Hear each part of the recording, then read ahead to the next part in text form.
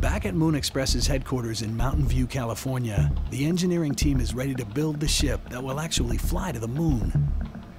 Just doing some final checks of the plumbing and the fits and everything for the propulsion. We have the modeling on the bottom too, where we see the main thrusters. All there. Okay, great. So we can just basically send these drawings out to fabrication and prototyping, right?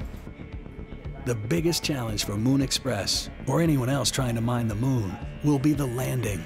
If you take what Adrian's saying about avionics and extend that to the whole system, it really is about reducing mass and reducing mass. So that the dark spots of the moon are really the more smooth spots.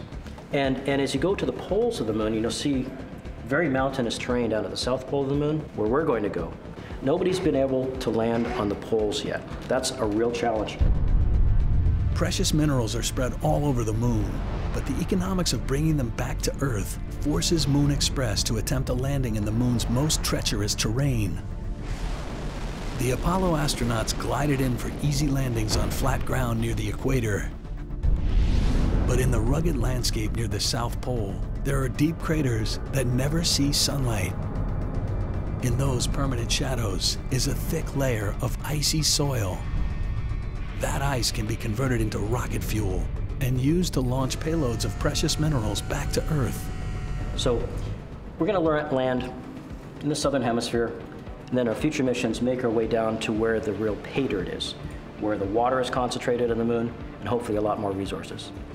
The South Pole alone has enough water to produce fuel to do 2,300 years worth of shuttle missions launching one a day. That's a lot of fuel. That is the basis for a corporation that is larger than any that has previously been formed in human history, at least 10 times larger than the largest oil company that was ever put together in the last 100 years. The moon could be the Persian Gulf of the solar system. Whoever controls its resources will be the first cosmic oil barons. But Moon Express is facing stiff competition.